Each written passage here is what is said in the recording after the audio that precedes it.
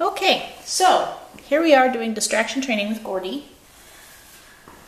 I'm going to place 2 scent articles. This is the target scent. I'm going to place it further down the mat, a little away from the camera, so the camera can capture Gordy's distraction.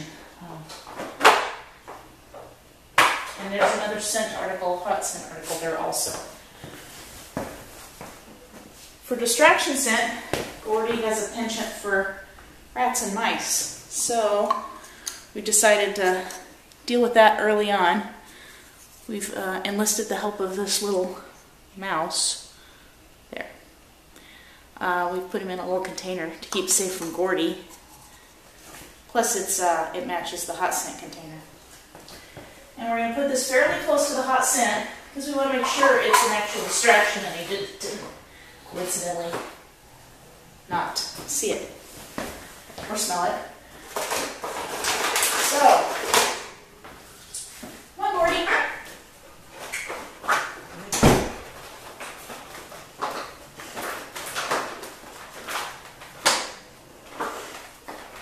He's checking the distraction scent.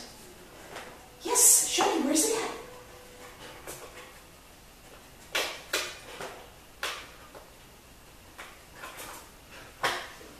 Yes, good boy! I'm going to take that. It wasn't a great alert, but he did ignore the distraction scent.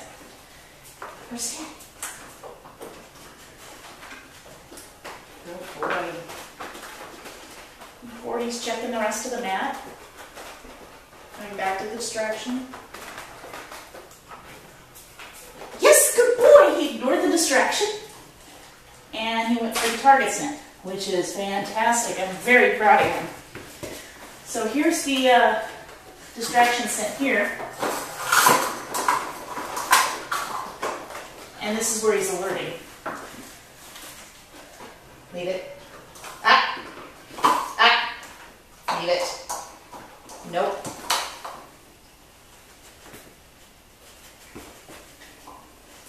Leave it.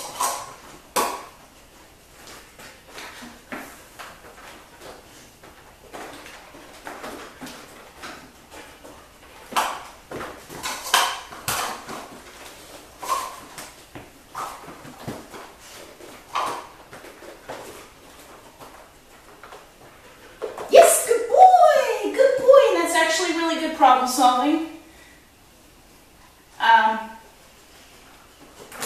Yes, good boy. Failure is the best way to learn. So he needs to make mistakes for him to learn that that's never going to work.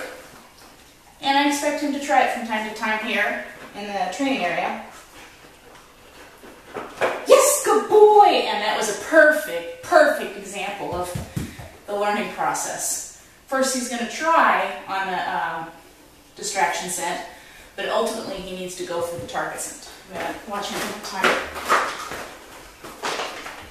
Read it. Good.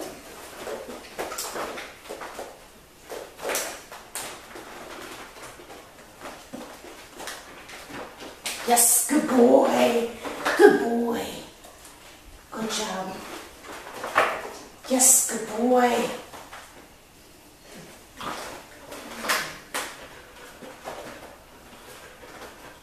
Yes, good boy, Gordy. Good job. Good boy.